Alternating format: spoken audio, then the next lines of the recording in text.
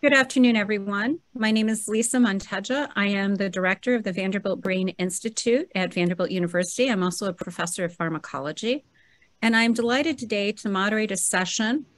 This is part of our Lab to Table event that is hosted by the School of Medicine Basic Science. And today we're here to talk about teen mental health, cultivating well-being. This event is really centered around teens, adolescence. We know that this is a crucial developmental period, socially, intellectually, physically, emotionally, but it's also a time when many teens experience mental health adversities. According to the Youth Risk Behavioral Surveillance System of the Centers for Disease Control and Prevention, the number of teens experiencing depression and suicidal thoughts has increased by approximately 40% over the 10 years preceding the COVID pandemic. The pandemic has only exacerbated these issues. Today, we will discuss why we've seen such a growth in mental health adversities for teens in the past few decades, what neuroscience tells us about the development of the human brain and the potential for treatment of these disorders, and how this impacts brain development and tactics and treatments that exist for teens to cultivate well-being. So just as a note before we get started, please place any questions you have in the Q&A at the bottom of your screen. We've also received numerous questions from registration. We're not going to be able to answer all questions, but we will try to get to as many questions as we can at the end of the moderated session. And so today I'm absolutely delighted to have really three individuals that are working in various aspects of the space in both complementary ways for this discussion. I want to start off first by welcoming Lainey Grace. Lainey, could you please tell us briefly a little bit about yourself? I'm Lainey. I work in the treatment industry. I help navigate to get people into treatment. I also am on year 3 of sobriety from a heroin addiction, and I am honored to be here today. We are honored to have you, Lainey. Thank you so much for being here. The next person I would like to introduce is Dr. Kristen Gilliland. She's the Director of Outreach and Advocacy Programs at the Warren Center for Neuroscience Drug Discovery here at Vanderbilt University. Kristen, welcome. Thank you so much. I'm honored to be here. Yes, and so I came to the Warren Center as part of sabbatical from Cal Poly San Luis Obispo, where I have been teaching thousands and thousands of students for about 20 years.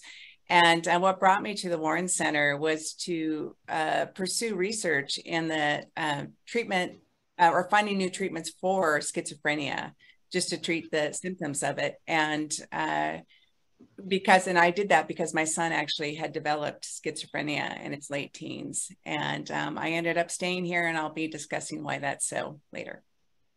Well, we're delighted you stayed here, and we're delighted to have you join us. Our third panelist is Dr. Stefan Heckers, and Stefan is an esteemed psychiatrist. He is also the chair and the William P. and Henry B. Test Professor for the Department of Psychiatry and Behavioral Sciences here at the Vanderbilt University Medical Center. Stefan, welcome, and would you tell us a little bit about you and your area of expertise? Yeah, thank you, Lisa. It's a pleasure to be with you all, and I hope we will have a good discussion about this topic of teen mental health and how both psychiatry and neuroscience can shed some light on this.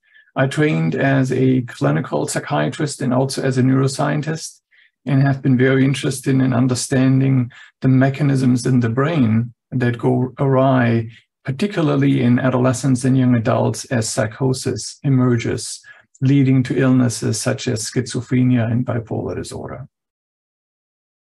Okay, well, welcome. We are delighted to have you as well. I want to kind of start off, since Stefan, you were the last person to really introduce yourself, and follow up a little bit on what you just said. And we're going to talk about teens and adversity and really mental well-being.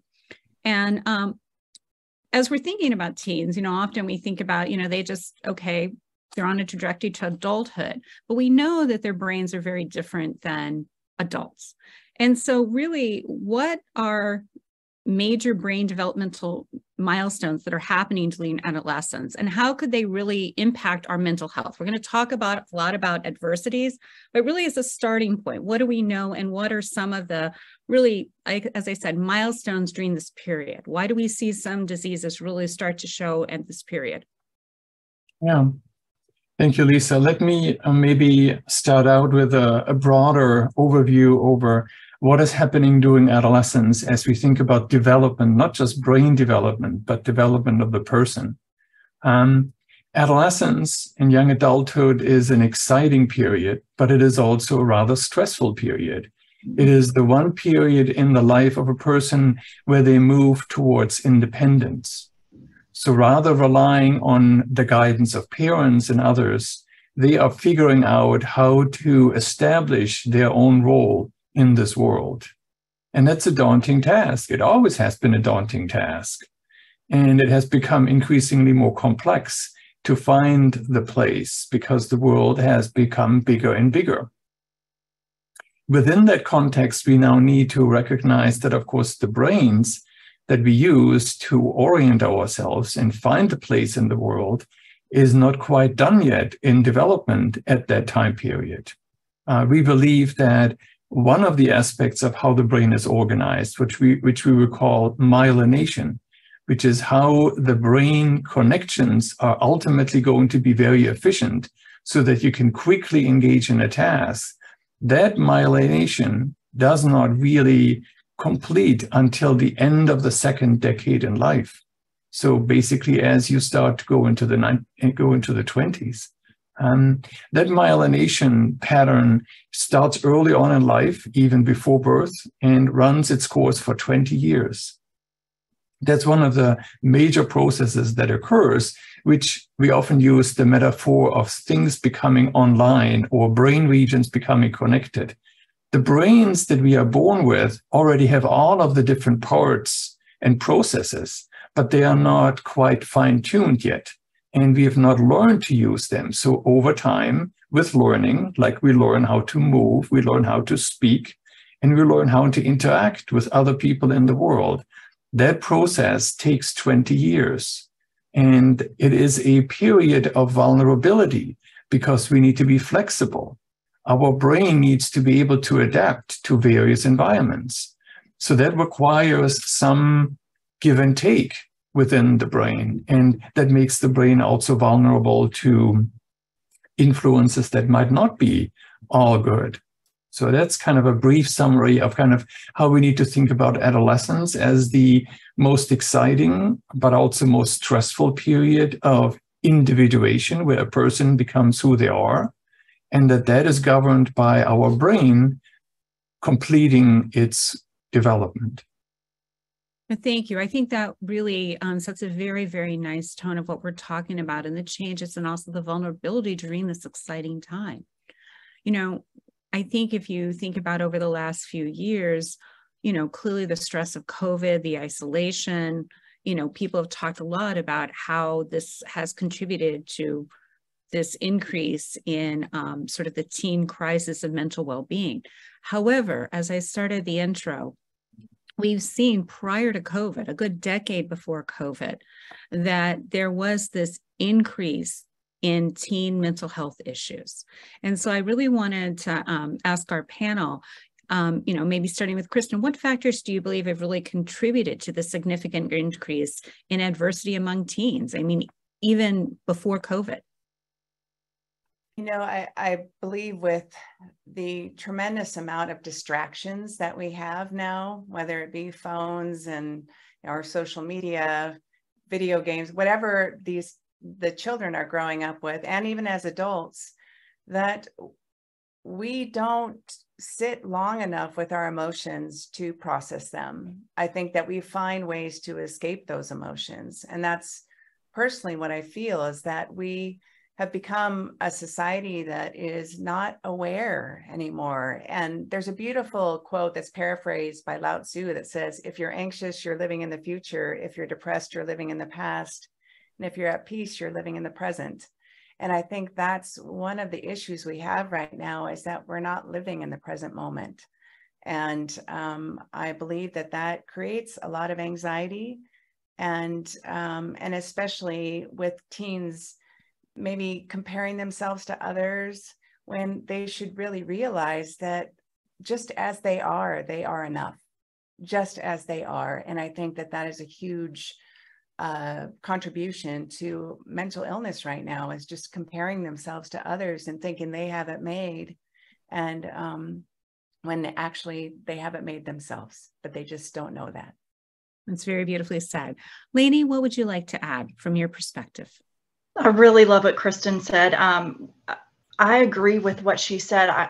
For me, it was lack of identity. I didn't really have a purpose kind of flowing through life. I let everybody else. I really think it's like with social media, with like friends, like a friend group, we don't know who we are yet. So we're letting the world fill us in with who we are. And sometimes that can get really like confusing. It can make you go a certain path. But I think like really strong leadership in teens' life is what's needed to overcome that. Like we need to speak like life into them and recognize like their qualities. Because a lot of times, like I said, the world will, friends or social media, they'll, bully kids. So I think it's lack of identity in teens. Even though they're still growing, they need something. They need a purpose for something. I always say, find your purpose until your purpose finds you. So I would say lack of identity.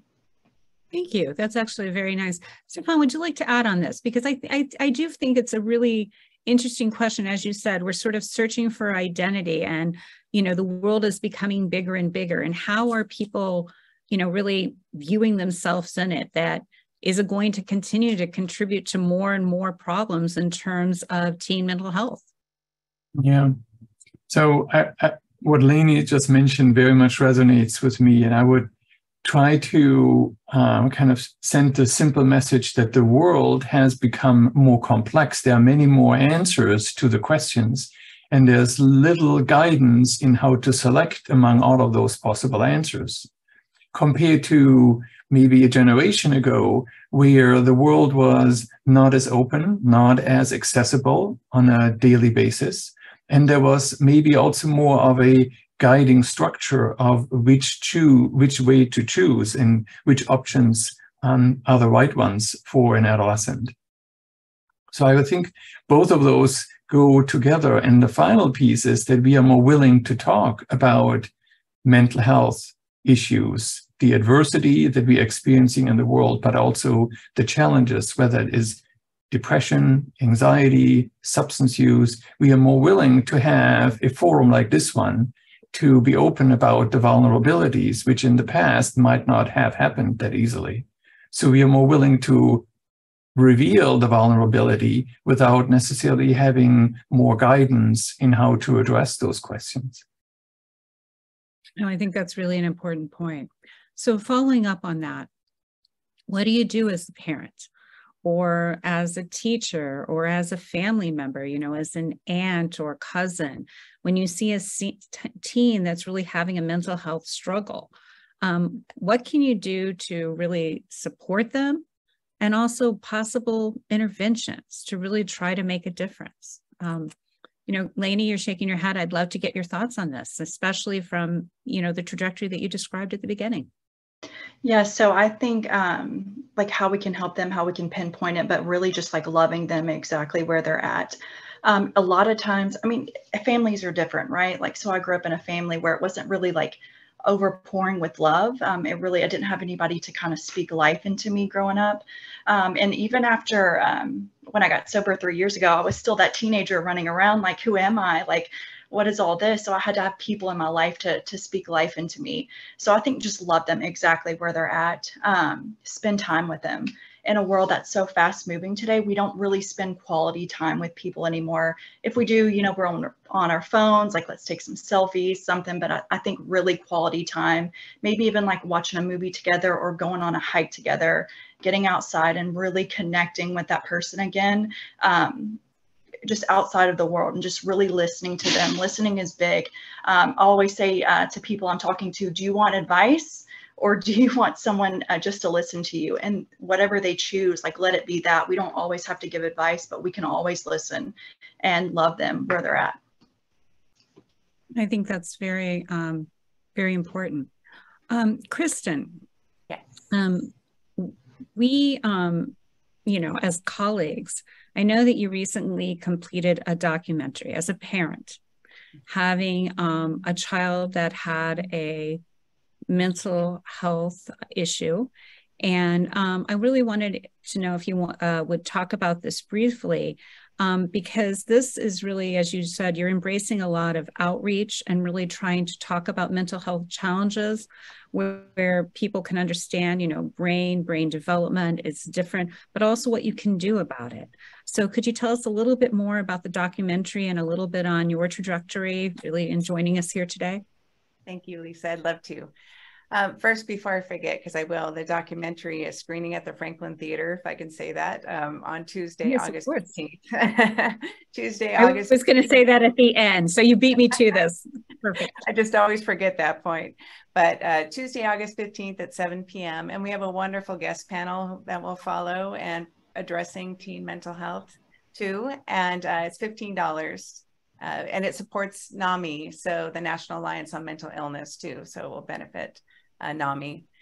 And so while I was on sabbatical, because when I was doing research in the lab and just trying to find new treatments for schizophrenia, and basically the symptoms of schizophrenia, I should say, because my son, when he had the disorder, he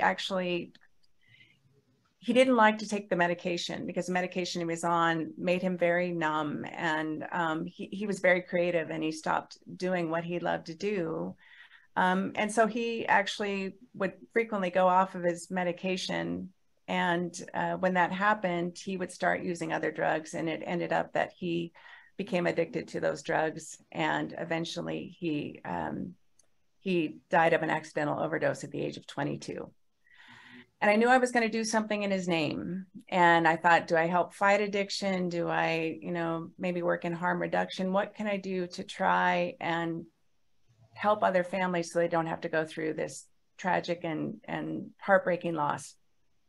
But I thought what I can do is I can teach, and I can take the research of people who are doing incredible things with, finding out more about the adolescent brain, finding out more about addiction, finding out more about mental health, and put that and teach that to adolescent age children, and teach that to their parents, and put it in a very palatable form to where they can understand it.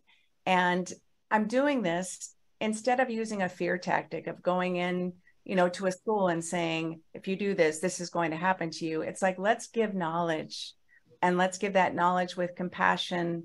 Let's give kids the ultimate or just empowerment to realize that they are walking around with the most amazing supercomputer they will ever own, and that's their brain.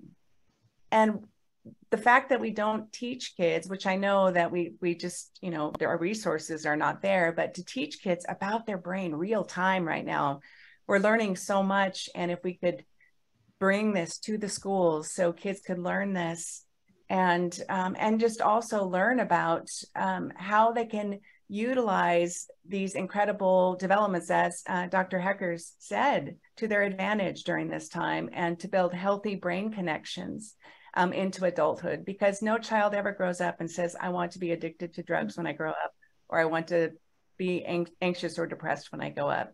And so this film basically touches the mental health issue that's linked to maybe going off and trying things, substance use, or maybe might lead to anxiety or depression later on, just because, like when Lainey said, it was kind of finding their identity and they're trying to find it in some way. And this film touches on that, and trying to say that you are enough, and then also to teach them about their brain and the power they have during this incredible time of development, and then to give them hope.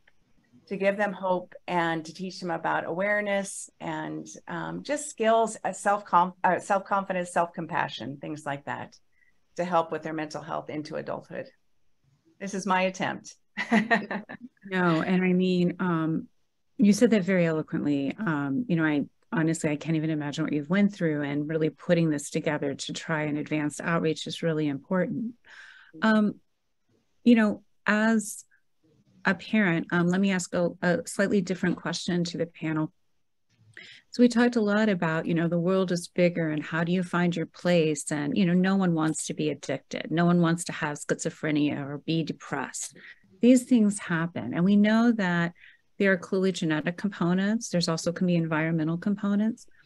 As you go home and, with having access to all this information, it can become very overwhelming. Hearing about what's going on in the world, hearing about, whatever the situation may be, whether it's climate change, worrying about school safety, worrying about violence in your community. There's a range of topics.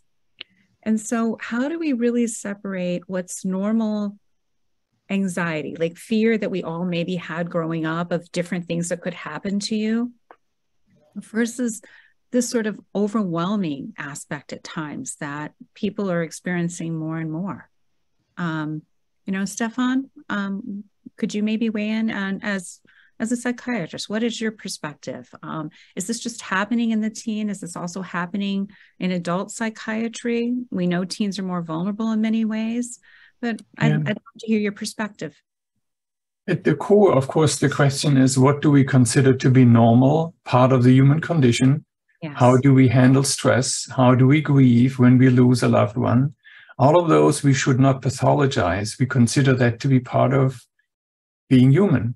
But then, of course, there are other conditions and other behaviors and feelings and thoughts that we consider to be out of range of what we consider to be the human condition. And to really decide which one is in, which one is out is not trivial. One really important data point that is lacking is that we do not know how the normal range of behaviors changes over the course of a person's life. I just want to take you back to when you were a child and you went to the pediatrician's office. Every year, he would put you on a scale and he would make sure that you would get mapped into a growth curve where you could see what percentile of height and weight you were at that moment in time. Everybody assumes that that is a really important data point to have because it actually allows us to intervene early and potentially make adjustments. For example, changes in diet, changes in exercise, or even medical interventions. Do we have anything like this for the human mind? Do we have a growth curve that we follow in the person's life every year so that we then have data points at age 5, 10, 15 to say this child, this young adult might actually run into problems because they're on a growth curve that separates them from where the majority of people are? That's one of the ways to get at your question, Lisa. What do we consider to be normal and what is abnormal? Because if you ask the individual person, you will get very, very different questions. For some people, ideas and thoughts that seem to be perfectly fine to another person seem to be bizarre and completely incomprehensible. But if we had a bigger effort in our medical community to develop these growth curves for the human mind, we would be in a much better position to help parents and ultimately adolescents to give them a sense of where they are and whether interventions would be recommended. So I think that's really a very crucial point. I want to take what you said and I want to kind of break it down into sort of two parts, if you will. I want to talk a little bit about the mental health aspect, but before we come to that, assuming, the normal stresses, assuming the things what, adolescents go through, how can we really create in our own homes, in our own communities, a more supportive and understanding environment for teenagers, for, those around us that we love? I mean, Lainey, you talked a little bit about your family, and if looking back, what would have made it more supportive? Or as you look around in the relationships that you're in, what do you do to try to promote that, especially towards teens, and so that they feel included and know that this is a safe environment? I would say for me growing up, how I would have felt more supported is just like time being there, you know. My dad was gone a lot. My mom, it was a lot, but I would say like go into different programs, like, hey, if you can't be there, like maybe get them signed up for different things, like get them going out of the house. But I think what's really cool is like Kristen's film, what she speaks on, she's equipping the kids. So it is going to parents too, but it's equipping the kids. And that is something what we need for the youth. I mean, she teaches about like mindfulness, like what are you partnering with? Like, what are you constantly telling yourself? And I think there's power in your words and in your thoughts about yourself. So I think that would have helped a lot. Just knowing that, like, hey, you are enough, and just getting your mind to change, like I'm not a scientist, so just the brain waves that connect and how they reroute over time was really powerful for me to watch that and see that, and then looking back when I was younger. So I think equipping the kids with information, with knowledge, because sometimes parents can't be the ones that do it, and just having outreach programs, something that's fun but light. I think getting kids involved into something that's really, really heavy, like kids are meant to have fun, they're meant to figure out who they are, so just light. Like I think that's what they need, is lightness and just being equipped with the knowledge. No, that's very insightful. Kristen, why don't we follow up? Because again, the documentary has been working in this space, trying to empower and educate. What are your thoughts on this?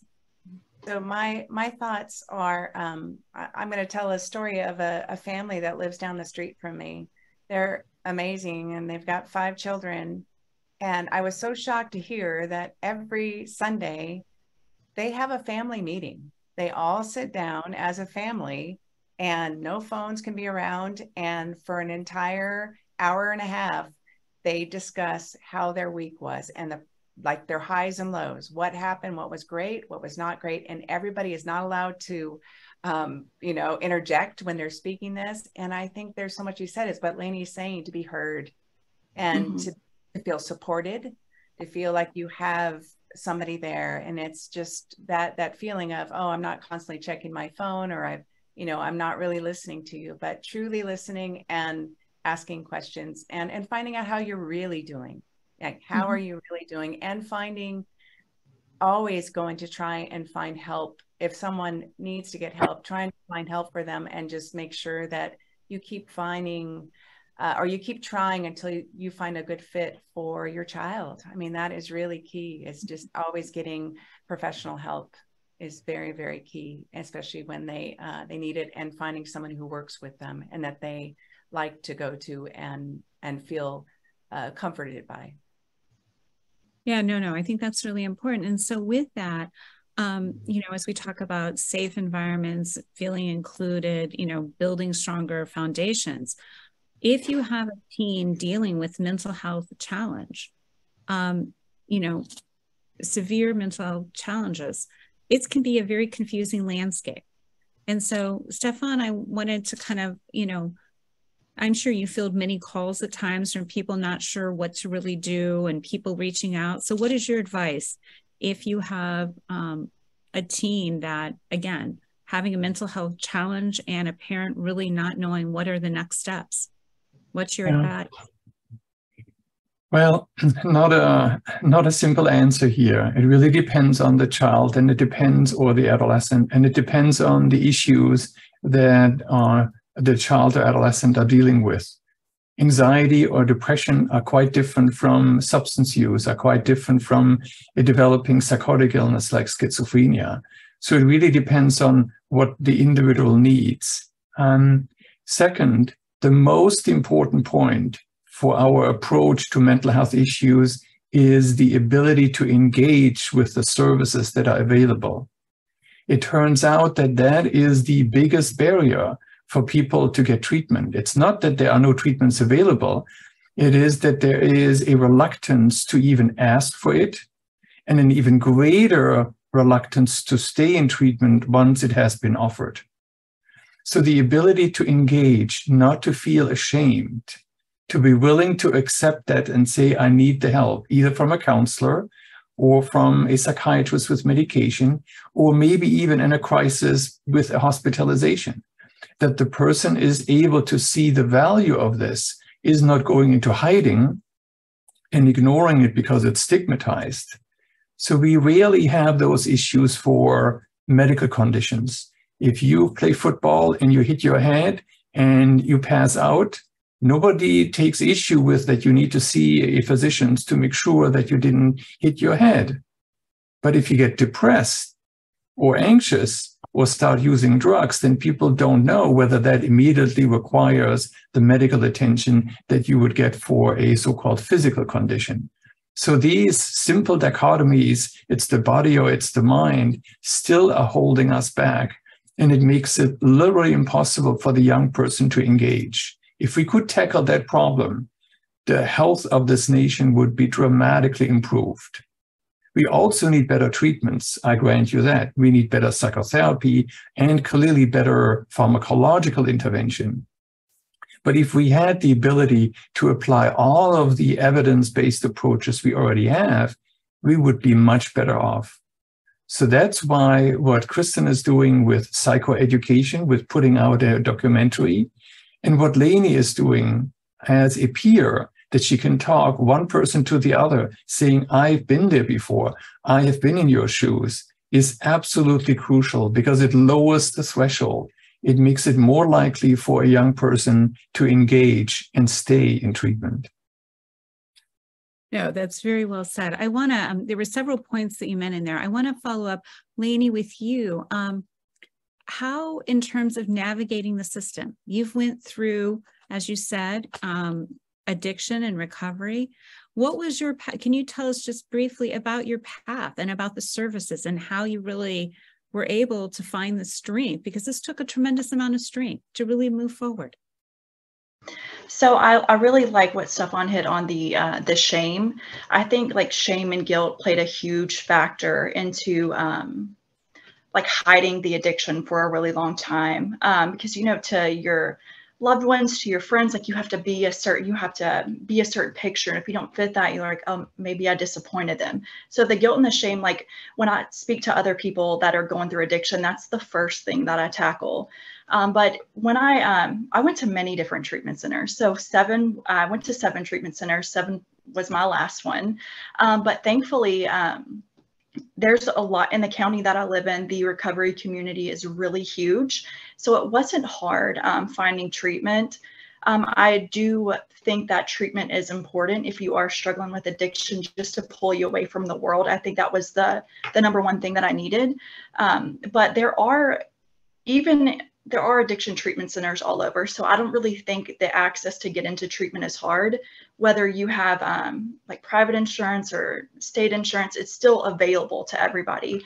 But I think when I first went into treatment, well, before I went into treatment, I called the treatment center. I was in the lowest point of my life. I just had, lost custody of my son. It was really tough. So I was like, enough is enough. Like, I'm going to do this for him.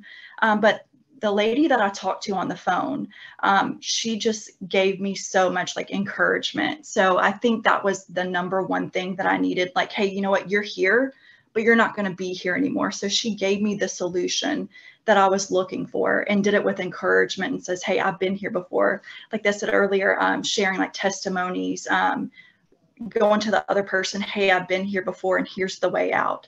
So I think that was an important part of my journey. I believe also women in my life, finding the same person, the same sex person to speak with about the things that really trouble you, especially early on in recovery as well, and just letting them pour into you. But I do believe that it was just the encouragement, and it was a beautiful path to get there. No, we're so proud of you. And I have to say, as you said, you went through 7 treatment centers. There was no one size fits all. It's really trying to find, what works for you. Kristen, you're on the educational side of this. Can you tell a little bit more about, you've done this beautiful documentary, but about other initiatives that you're using and approaches towards really educating people and reducing the stigma of mental illness?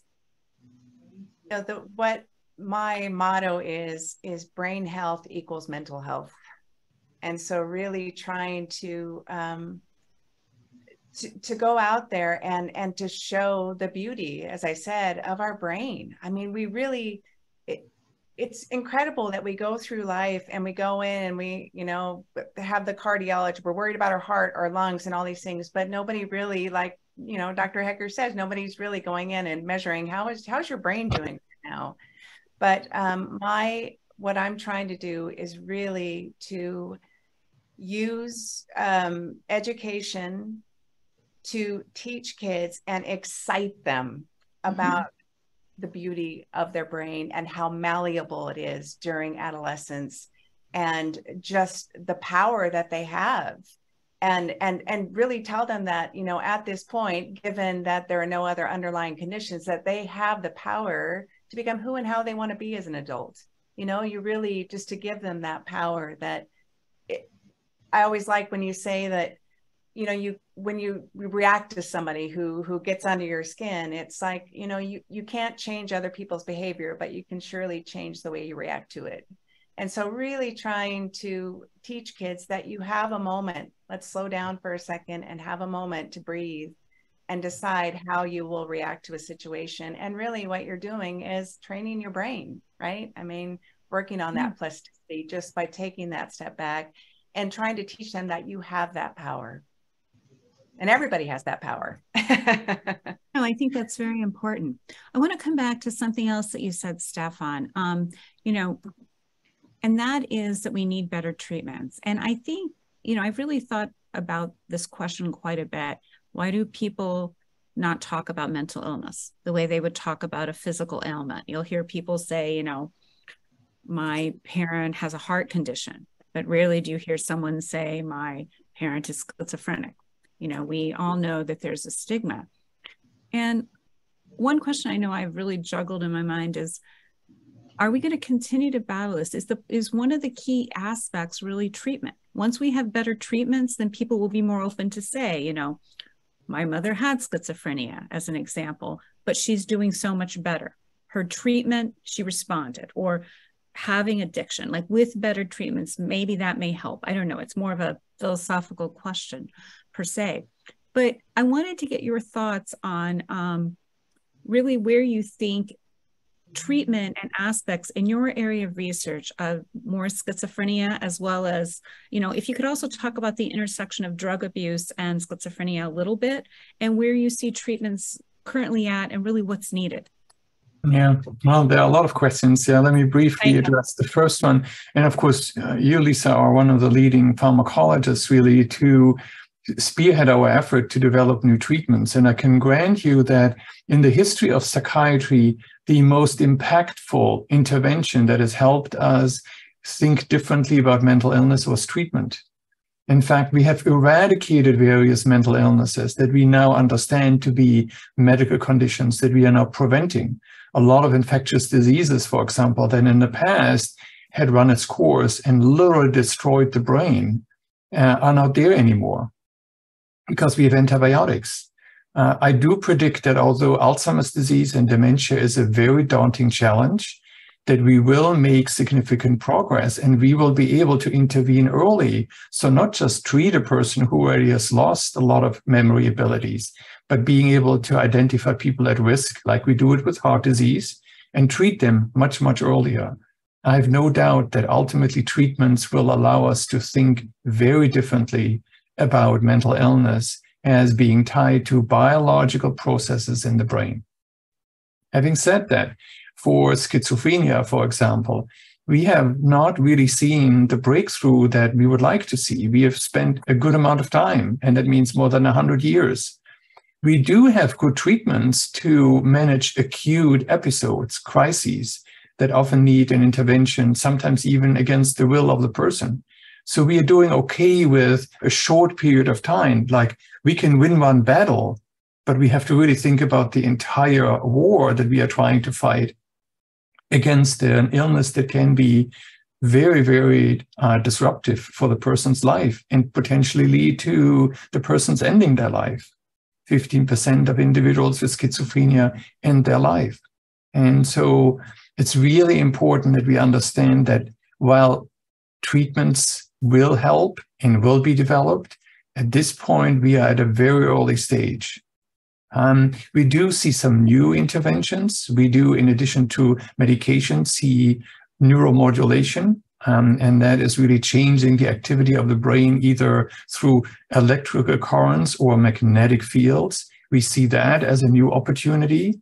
It's also helpful for substance use. That's quite important to know. So there are actually intersections where we can use the same treatment to treat both substance use disorders as well as illnesses like schizophrenia. And the last thing, we've learned that our medical system is highly compartmentalized. You have experts for medication, experts for psychotherapy, you have experts for reintegration into the school, finding a job. And what we have learned is we need to put them together in a team. And we need to have communications between those providers. And when that happens, the outcomes are dramatically improved. So that's kind of a brief snapshot of kind of, yes, treatments will change how we think about mental illness. We will develop better treatments, and we will also do better in integrating the available treatments. Yeah, and I think that's all very, very important, because I think it's important for people to realize that people, as you mentioned, have been working on trying to understand these diseases and treatments for years. I heard, this is anecdotal, but during the time of COVID, we were very fortunate in that vaccines came around quickly. And I heard on the radio one day where people were talking about this and saying, well, when are they going to put this effort into curing Alzheimer's or curing, drug abuse, addiction? And the reality of it is people have been working on these questions for a long time and have been very, very focused on it. But the brain is incredibly complex. And a lot of times we don't understand. There's probably many different ways that you can, it's not one size fits all as a disease. It's very heterogeneous. There's many different moving parts. As you continue your treatment, Lainey, can you tell us a little bit about what is the advice you give to someone that you meet that's really trying to figure out what the next steps are? I'm here and, I don't know what to do. What is sort of the hope and the message that you give to people? I tell people, find your tribe. It's very important to have people around you, one, to hold you accountable as soon as you get out of treatment. I really feel like the real test is when you get out of treatment. You're back into the world, you're back into, some people still have triggers when they get out of treatment. So my advice is always find your people, find your tribe. Like I said, the accountability thing is really huge, because for so long, the way we think it's messed up, right? Like the decisions that I made in the past, it got me to where I was. So I find like a sponsor, find like a spiritual mentor, either route, and not one route is going to be the same. There's so many different ways to get to recovery, whether it be through treatment, whether it be through your local church. I mean, there's many, many options, but having that person to, guide you to make decisions on your life so early on, when your brain is still hitting all the waves, trying to rewire itself. So that would be my biggest advice, is find somebody that you trust, find somebody that can give you solid ground advice when you're walking back in life. Oh, that's really good advice. Kristen, how about you? From the educational perspective, you're talking to students, you're talking to teens. What resonates with them? What do you find that, really can start a discussion? Because often teens may not be the most open, and I say this as having teenagers, the most open at times to wanting to hear, what to do, or, trying to figure out what to do next. So what is your advice? What do you say? That's a great question. I have found that really treating teens and young adults like they can completely understand this, not speaking down to them, not any condescension when I'm delivering the information, giving them scientific, factual, research that's out there, and saying, look, I'm giving you this research and this data that's out there, but I'm giving it to you not to scare you, because sometimes when you're talking about overdose, you're talking about, drug-induced schizophrenia, things like that. It can be very frightening. But really trying to have a more a non-fear-based approach, a more knowledge-based approach to them, and tell them, I'm giving you this because I know that you can understand it, and you can try and, you know, make sense of it. And even though your prefrontal cortex is not fully online, I know that you can get this. And you know in your gut, you know in your gut when something you're doing is not right. And just to try and tell them that you can make good decisions, even though your prefrontal cortex is not fully online, you can definitely make good decisions, and treating them with respect, treating them with ultimate respect, whatever they're going through in life. Yeah, no, I think that's really good. Stefan, you made a comment before, and you know, we know that depression, schizophrenia, bipolar disease, these are mental illnesses, but they're brain-based diseases in that something has gone wrong. It's not a problem of willpower. These are real medical conditions, but they also involve the body. We know, for example, sleep is very important. Stress can often throw things off. Can you talk a little bit about, you know, advice you would give? And again, my questions to you have been more general, allowing you to kind of drill down a little bit, but really the overall well-being that promotes good mental health. Yeah. So most of the time that I spend in clinical practices with adolescents and young adults who have the first bout of a psychotic illness. So they are typically struggling to the degree that they're brought to the attention of a physician and they're being asked to look at them for treatment that includes medication. And medication is often very helpful, again, in the acute episode. Sometimes it requires hospitalization of the person. And my recommendations always are that they should stay on the medication for a while because it helps them to prevent another episode. It's very similar to somebody being diagnosed with a physical illness and then being told that they need to stay on a particular medication so that they prevent further episodes. So that's one.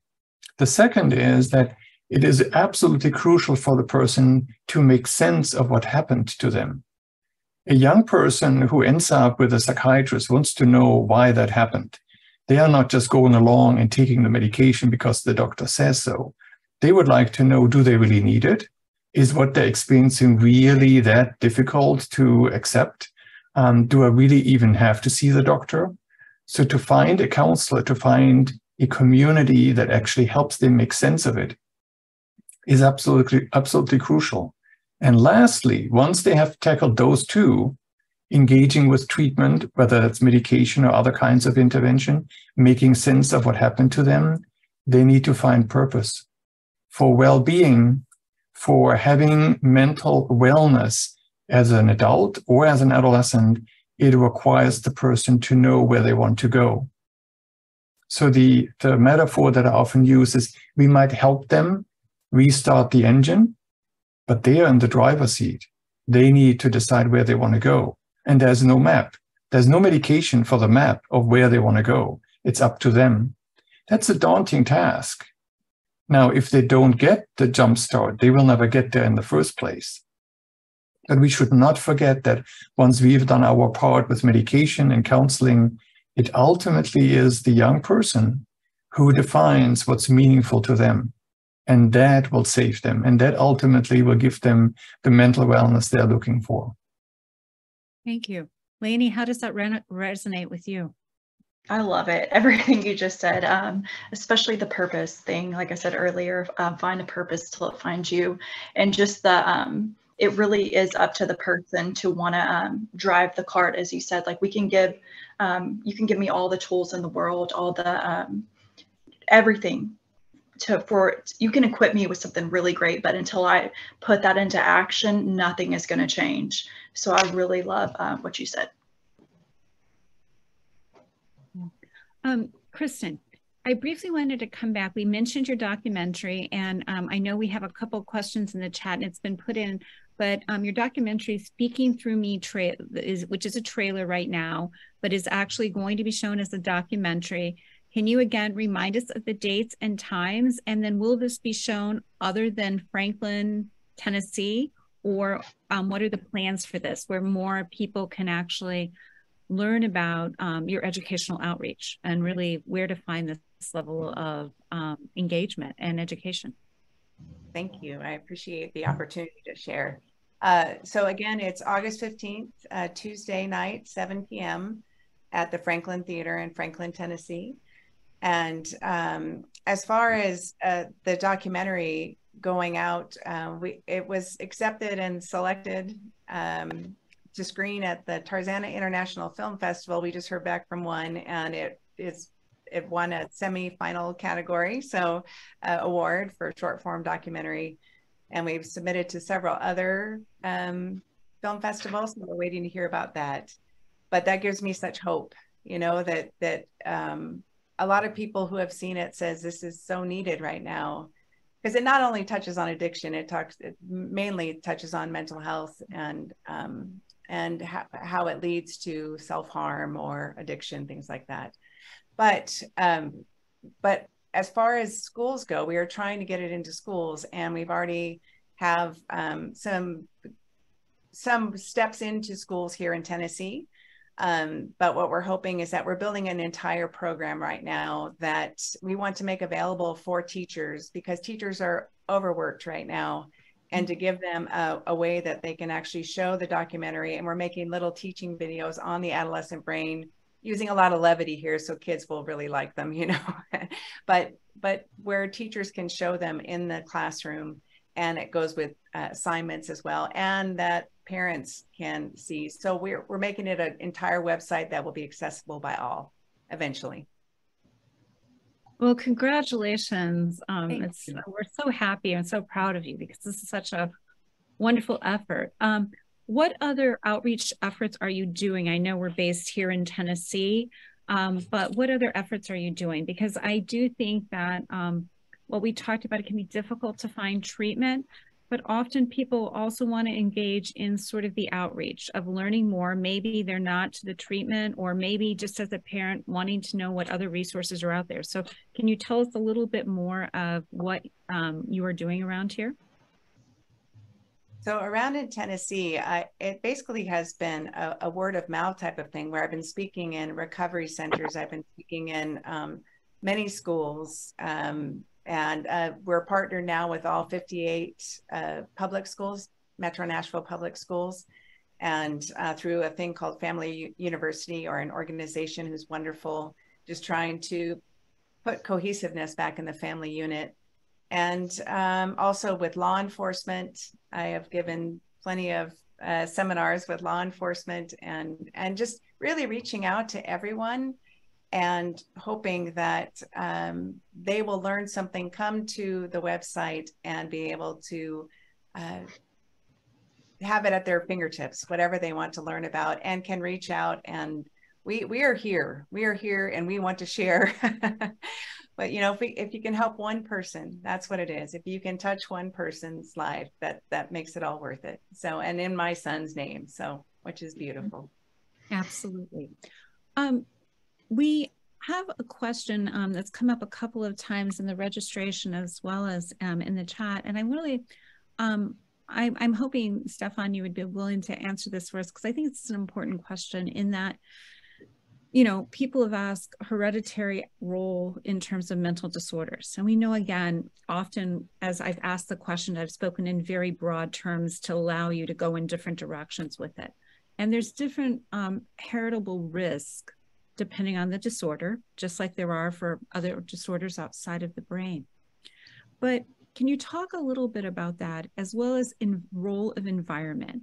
Because we don't want people to feel that just because they may suffer from depression, they've necessarily passed it on and creating more angst and guilt, but yet the realistic way of how clinicians really think about this. Yeah. So in a nutshell, genes are not our fate.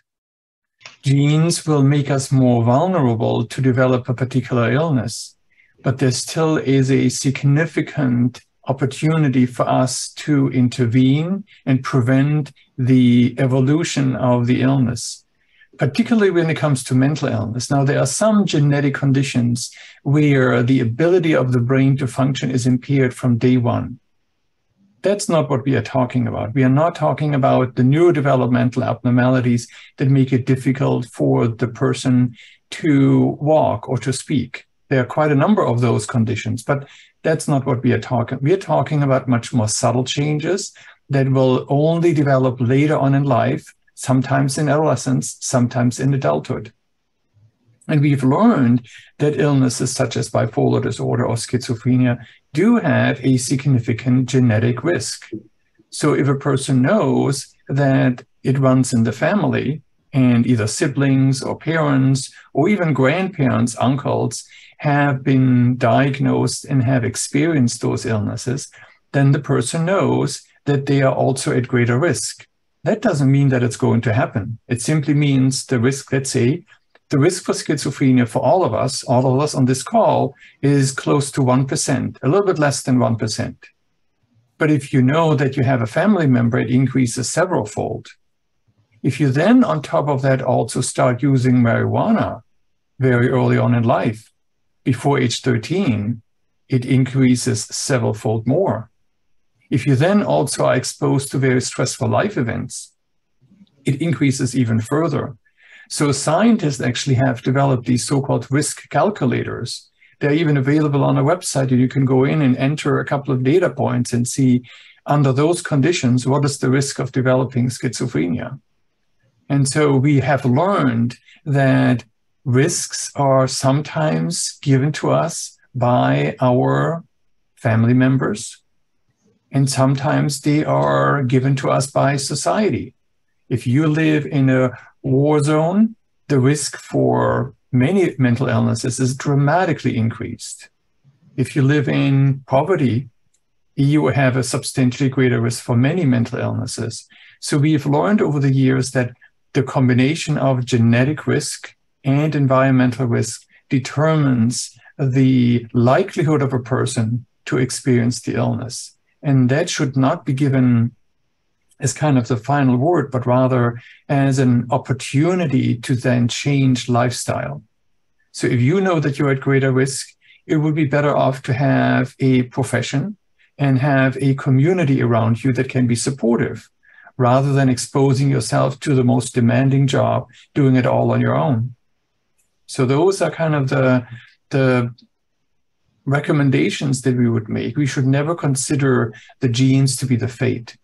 They do, however, constrain us and they limit our choices, but we still have a lot of opportunities to find our purpose.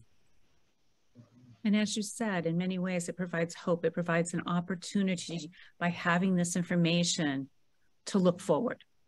That's right. I think that's important. Lainey, we're coming close to the hour, and I wanted to kind of get your final thoughts really before we end this session. Moving forward, you've had a tremendous journey. You're doing phenomenally well, and we're so happy you're providing your wisdom. So any final thoughts from you on really, what you would like to share with the audience, as well as sort of your journey? Yeah, I would say, again, thank you guys for having me here. This has been wonderful. Just to get to be on the panel with you guys has been amazing. But yeah, my journey was definitely tough. I started using at the age I was I believe 13 or 14, and it turned into a really long heroin battle, fentanyl towards the end. But I would say that my hope, I would want to leave them with hope. Yes, it can be really, really bad, but there is light at the end of the tunnel. There are resources. There are people out there that are willing to hold your hand and walk with you through it. And don't let the guilt and the shame that does pile on the stigma around mental health, addiction. Just don't let that hold you captured. Be willing to speak about it, be willing to get vulnerable with somebody and seek resources, because there are people out there that are willing to walk with you through it. And the purpose thing, I love that. Thank you so much. How about you, Kristen? I would just that, there is hope. There is hope. There are people out there who can help you. There truly is. And you just got to keep searching and find a community, find a supportive community around you, and also practice some self-compassion too. As we're talking about hope, Stefan, I'd like to get, again, as the chair of psychiatry here at Vanderbilt, as a psychiatrist, hope is such an important thing, but also just get your final thoughts on, if you are a parent and you have real concerns, really, finding the right way. How would you connect to someone? We touched upon this briefly, like it can be hard to navigate. There can be some opportunities, but for someone out there listening to this session and saying, okay, what do I need to do? I need to really do something. I need to make a call. What would your advice be, very broadly? And again, it depends on the type of illness. I realize that, but for someone just trying to find a starting point, because it can just be so overwhelming. Yeah. So again, it gets me back to those three different pieces: engagement, starting the treatment with therapy, counseling, and then if need be, also taking medication. But it has to be in that sequence. I cannot tell you how often I get a call from a parent and say they would like to make an appointment for their teenager. The teenager has to be the person asking for the appointment, not the parent. Now, the parent can facilitate it. They can help with making the appointment, take care of the finances and all of that. But it ultimately has to be the person willing to come on their own.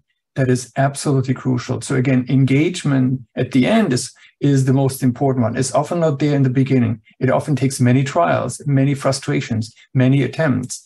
Do not give up. Once you reach the person and you have the person engaged, which is they have found purpose and meaning in treatment, they will come. That is the most important end goal, not the one intervention that will only be done for a couple of weeks and then people will go back to the usual.